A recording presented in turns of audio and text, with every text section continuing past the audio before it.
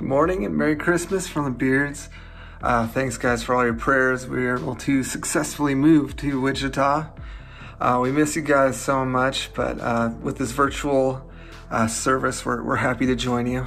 Please sing a few songs with us, and as we just worship the Lord in our Christmas time, and just as we worship in the Word with a message from Pastor Cam. Love you guys.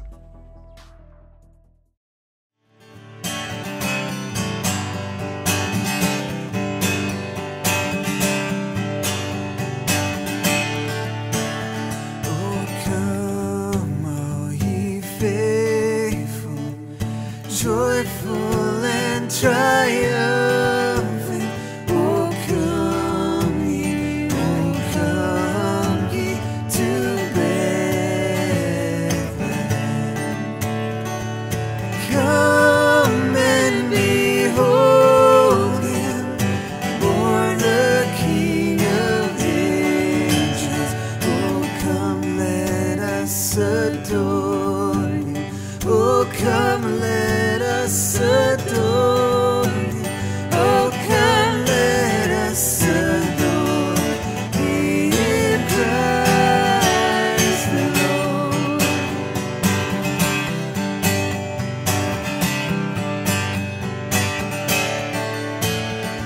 Sing choirs of angels, singing exultation. Oh sing all ye citizens of heaven above. Glory to God, glory in the highest. Oh come, let us adore him. Oh come, let us adore him. Oh come, let us adore in Christ the Lord.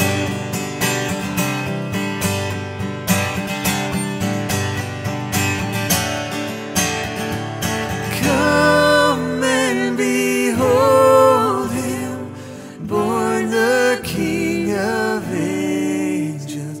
Oh come, let us adore him. Oh come, let us adore him. Oh come, let us adore in Christ the Lord. Oh come, let us adore him.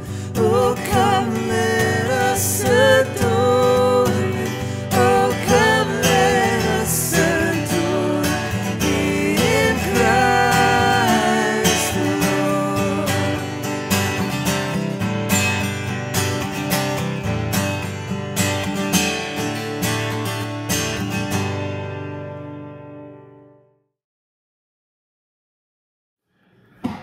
Hey, good morning, guys. Hope you had an incredible Christmas. Christmas is a big thing with our family, and we've just had a great time enjoying one another and the birth of Jesus Christ, a miracle that has brought redemption into our life. A miracle. We've seen miracles. I've watched miracles be born, welcoming in my 3 children. I've seen miracles in ministry where people have been snared from the depths of potential death. I've watched miracles in sports. I remember in 1980, when I was just a wee kid, watching the USA beat the Soviet Union in hockey. We were all, Detroit's a huge hockey town. We were all gathered around this TV at this kid's house in Dearborn Heights, Michigan. And We watched the USA beat the Soviets. We were going nuts. A miracle, man, just a miracle. You know, as I read about the birth of Christ, his genealogy mentions 4 women in the downline of his ancestry. Ancestry.com would figure out who these ladies are. Now, I want to tell you this. You're going to start reading through the Bible here in January like most folk do. It is very, very rare for you to find a woman mentioned in the genealogies of Scripture. God's not biased. He loves women folk just like he loves the men folk. But it's just a rarity. It's, you know, Josiah begat Eli, and Eli, you know, begat Solomon, and Solomon begat Rehoboam. It just lays out the dudes that starts families. In Christ's genealogy in Matthew chapter 1, it mentions 4 women in his genealogy. And it's just a rarity. But I want to take a look at these 4 women and what they were like in the line of Christ. In the line of the miracle that was born for the redemptive story. So let's read together in Matthew chapter 1, beginning in verse 1. Now, the book of the genealogy of Jesus Christ, the son of David, the son of Abraham. So now I'm reading you the downline of all the folk that are in the genealogy of Jesus, the son of David and of Abraham, which would be 2 biggies in the Jewish culture, right? It's the culture. Abraham begat Isaac, and Isaac begat Jacob, and Jacob begat Judah, his brothers, and Judah begat Perez and Zerah by Tamar. Perez begat Hezron. Hezron begat Ram. Ram begat Amminadab. Amminadab begat Nahshon. Nahshon begat Solomon. Solomon begat Boaz by Rahab. Boaz begat Obed by Ruth. And Obed begat Jesse. And Jesse begat David the king. David the king begat Solomon, and by her who had the wife of Uriah. Solomon begat Rehoboam. Rehoboam begat Abijah. Abijah begat Asa. Asa begat Josaphat. Josaphat begat Jeram. Jeram begat Uzziah. Uzziah begat Jotham. Jotham begat Uzziah. Uzziah begat Hezekiah. Hezekiah begat Manasseh. Manasseh begat Amon. Amon begat Josiah. Josiah begat Jacob and his brothers about the time they were carried away to Babylon. It's good reading. Always throws a pastor off with the names, but good reading right there. I'm sure that you are really refreshed.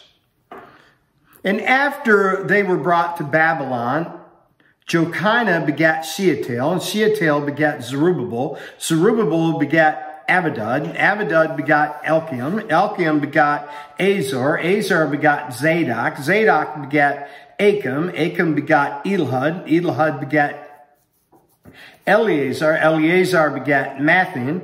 Matthian begot Jacob. And Jacob begot Joseph, the husband of Mary, of whom was Jesus born. And all the generations of Abraham to David are 14 generations. From David until the captivity in Babylon are 14 generations. And from the captivity in Babylon until the Christ, I love it, are 14 generations. Now the birth of Jesus Christ is as follows. After his mother Mary was betrothed to Joseph, before they came together, before they knew each other, she was found with child of the Holy Ghost. Then Joseph, her husband, being a just man, not wanting to make her a public example, was minded to put her away secretly. But while he thought about these things, behold, the angel of the Lord appeared to him in dreams, saying, Joseph, son of David, do not be afraid to take to you Mary, your wife. For that which is conceived in her is of the Holy Ghost. And she will bring forth a son. You will call his name Jesus, for he will save his people from his sins. Amen. So all this was done that might be fulfilled, which was spoken by the Lord through the prophet, saying, Behold, the virgin shall be with child and bear a son, and his name shall be Emmanuel, which is translated God with us. So that is the genealogy of Jesus. You have one generation after another generation after another generation, all the way down to Joseph and Mary. She was conceived by the Holy Ghost. Joseph, an upright man, said, listen, I'm going to put you away. I'm not totally sure, what's going on. So let's hide you till you have this child. Angel shows and says, it's cool, dude. She was conceived by the Holy Spirit, the Immaculate Conception. And the child's name is Jesus, Emmanuel, God with us. But in this genealogy of Jesus, there are 4 ladies that are mentioned. 4. Tamar, Rahab, Ruth, and Bathsheba. And like I said previously, it's an exception to the case that women would be mentioned in a genealogy. So let me cover the 4 women, the 4 outcast women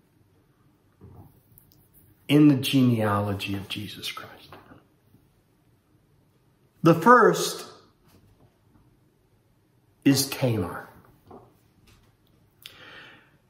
Tamar is a story or a tale, a sordid tale of incest and prostitution. If we read in Genesis chapter 38, 13 through 19, it tells us the story of Tamar. So the Bible says, and it was told Tamar, saying, look, your father-in-law is coming. He's coming to Timnah to shear the sheep. So she took off her widow's garment. She covered herself with a veil. She wrapped herself and sat in an open place which was on the way to Timnah. For she saw that Shelah was grown and she was not given to him as a wife. So when Judah saw her, he thought she was a harlot because she had covered her face. Then he turned to her by the way and said, "Please let me come to you." For he did not know that she was his daughter-in-law. So she said, what will you give me that you may come to me? And he said, I will send you a young goat from the flocks. So she said, will you give me a pledge that you'll send me? And then he said, what pledge would you like for me to give you? So she said, your signet and a cord and your staff that is in your hand. Then he gave them to her and went into her, and she conceived by him. So she arose, went away, laid aside her veil, put off the garments of her widowhood. She was married to Judah.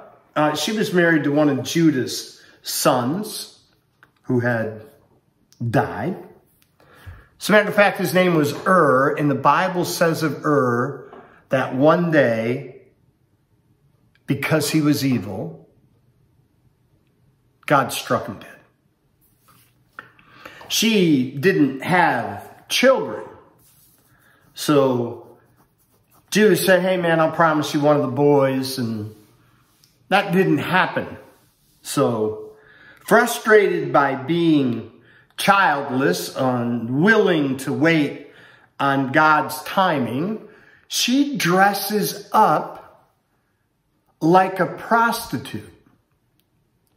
And as one of the leaders of God, and you see it occasionally, unfortunately, by God's grace, many of my colleagues have remained pure. I as well, God's grace. He sees a prostitute on the way. That's crazy in itself to me. And the desire is so much, he says to her, dang man, what would you like? I'll take the signet, I'll take the staff, I'll take the cord, I'll take it all, man. Because when we're done with all of this, buddy boy, I got you, man. I do. Maybe this is the law of the first mention of being blackmailed. Judah has no clue it's his former daughter. Judah has no clue who he's fornicating with is his son's widow. Judah has no clue. She bears twins to Judah. Conceived through this prostitution scheme to him. Perez, the firstborn, is one of the menfolk that carry out the messianic line. Don't trouble yourself or worry about finding any redeeming virtues about Tamar, because they are not mentioned in Scripture. So the first woman in the genealogy of Christ, of Jesus, is Tamar. One who dressed the role of a prostitute and through cunningness deceived her father-in-law to having sex with her bore twins, and one of those twins is in the directancestry.com of the Messiah. That's nuts to me, man. Skeletons in the closet, whatever you want. That's just crazy. Tamar, first one. Second one is Rahab. You're probably a little bit more familiar with Rahab. Her name means savagery. Rahab is what the scripture calls a harlot. She was a Canaanite, which is a mortal enemy of God. And Moses sent a couple of boys out to check things out, Joshua and Caleb. And when they come to Jericho, they're kind of sniffed out, man. Somebody's doing a little military recon, and I think they sniff out where Joshua and Caleb are. And so they go to Rahab's house, knock on the door, and they cut a deal with her for her to protect them. The Bible says in Joshua chapter 2 and 1 through 7, now Joshua the son of Nun sent out 2 men. I said Moses, Joshua, in Acacia Grove to spy secretly, saying, go to the land, especially Jericho. So they went out and they came to the house of a harlot named Rahab and lodged there. And it was told that the king of Jericho, saying, behold, the men had come here tonight from the children of Israel to search out the country. So the king of Jericho sent to Rahab, saying, bring out the men who have come to you, that have entered into the house, for they have come to search out our country. Then the woman took the 2 men, and she said to them, yes, the men came to me, but I don't know where they're from. And it happened as the gate was being shut, when it was dark, that the men went out. And when the men went out, I do not know when they left. Pursue them quickly, for you'll overtake them. But she had brought them up to the house, to the roof, and had hidden them in the stalks of flax, which she had laid under the roof. And then the men pursued them by the road to Jordan, to the fords. And as soon as those who had pursued them had gone out and shut the gate, now before they lay down, she came to them on the roof and said to the men, I know that the Lord has given you the land, and that the terror of you has fallen on us, and that all of the inhabitants of the land are faint-hearted because of you. So I read a couple other verses. Check this out, y'all. She renounces the God of the Canaanites. She becomes a convert to the Lord Jehovah. And she's savvy, man. She's been around the block, man. She knows how to wheel and deal. She knows how to hustle being a harlot. She deceived the folk that were coming to find these spies. And she cuts a deal with these guys. And she says to them in verse number 14, she says, listen, man, I gotta know that this is legit. And so the men answered her, our lives for yours. If none of you tell this business of ours, it shall be when the Lord has given us the land that we will deal kindly and truly with you. I love that verse, man. Our lives for yours. Tamar, a hustler and a schemer, and dresses up as a prostitute to trick a dude that played the name of God, to a straight out harlot named Rahab. The second, a woman in the genealogy of Jesus, Rahab. She was the great-great-grandmother of David.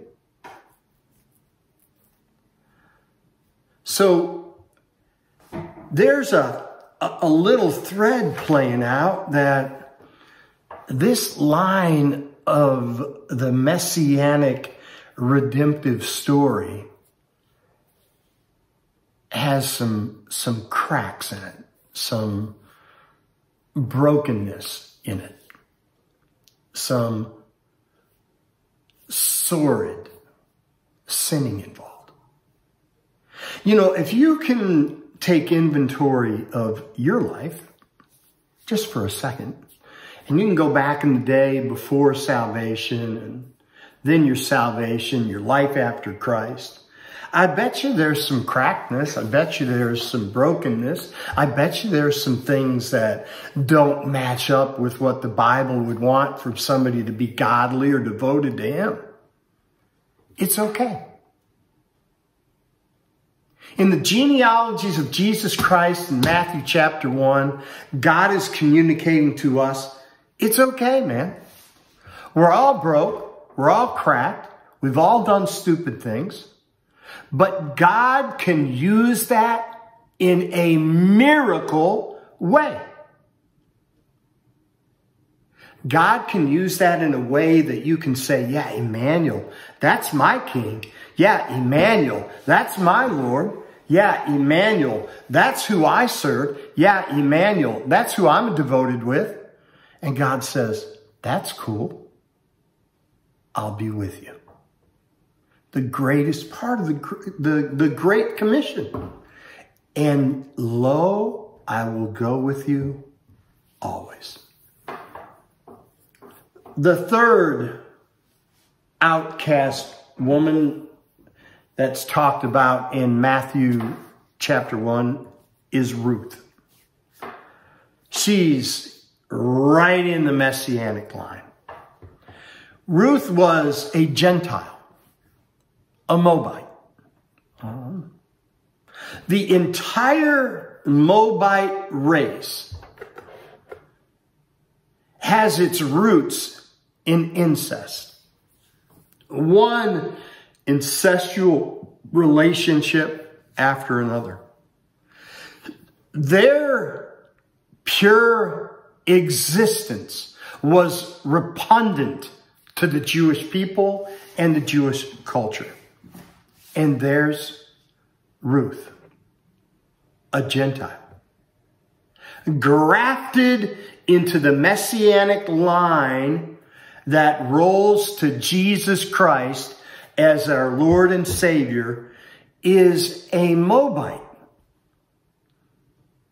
The Bible talks about the Moabites in Deuteronomy chapter 23 and verse 3.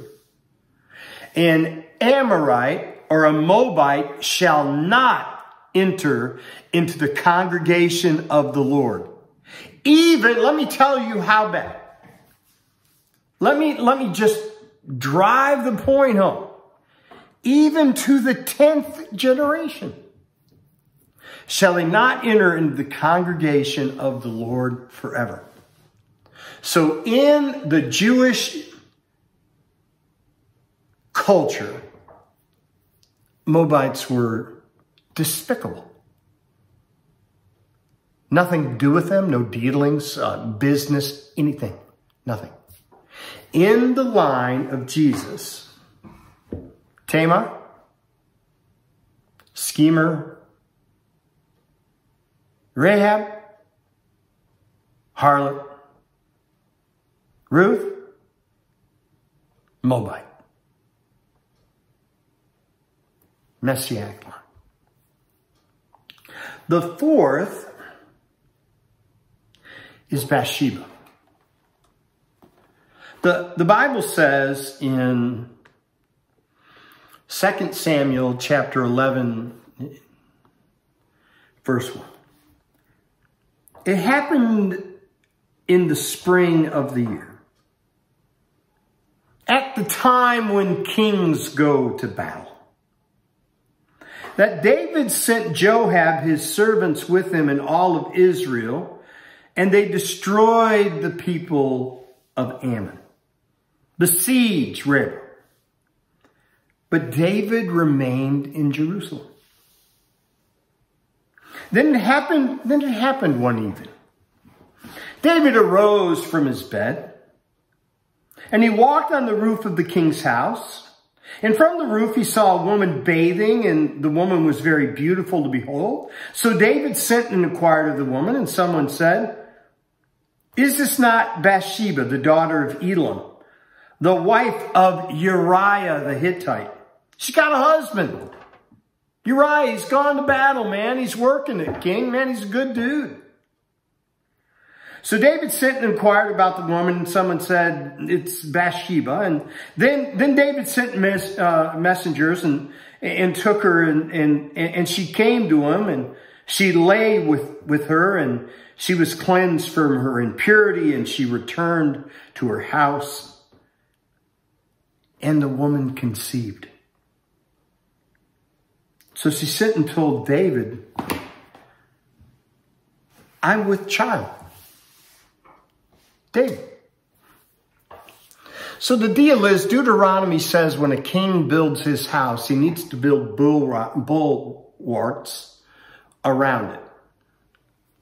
It's exactly what the Bible says.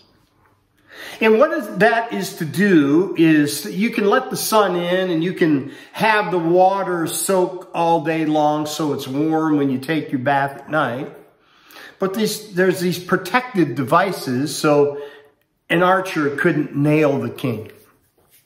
Now, for some reason, when David constructed where he was staying, he didn't do that.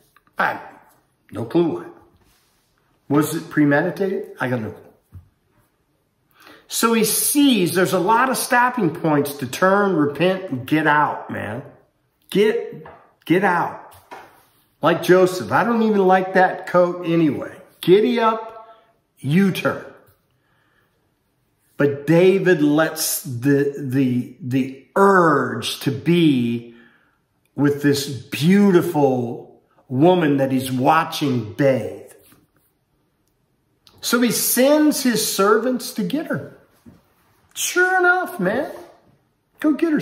I'm the king, dude. I'm entitled. Servants have got to go obey, and they bring her. Those guys lay together, and she conceives a child. The child doesn't live. David writes about this time in his life in Psalms 51 and Psalms 27. And the child dies. David comments that he knows that the child is with the Lord. Well, after a bunch of other crazy things and David having Bathsheba's husband murdered, they have another child. That child is Solomon, the wisest man that's ever lived according to Scripture. Right in the line of Jesus is Solomon. Bathsheba, mentioned in Matthew chapter 1.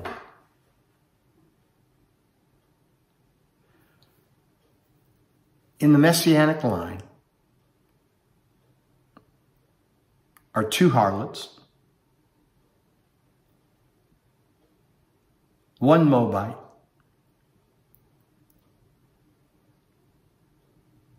an adulterous woman.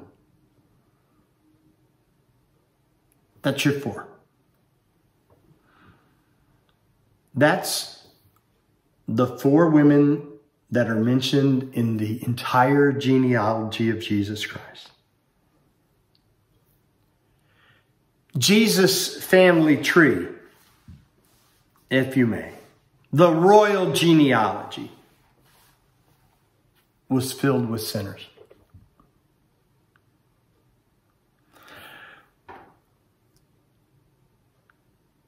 Here's the point.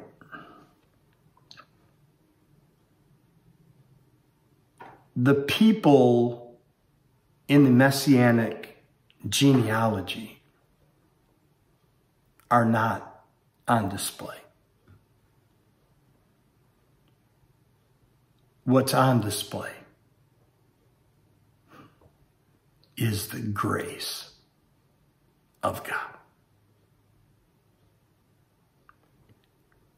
I hope, I think Luke 7:34 says it the best, that I get it, that Jesus was a friend of sinners. I would understand it, especially walking through Matthew chapter 1.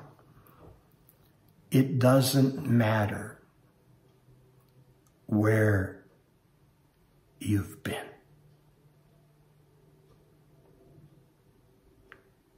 You and your past and all the crud that you've done is not on display. What's on display is the grace of God. And I'm thankful during this miracle season that I am in the direct line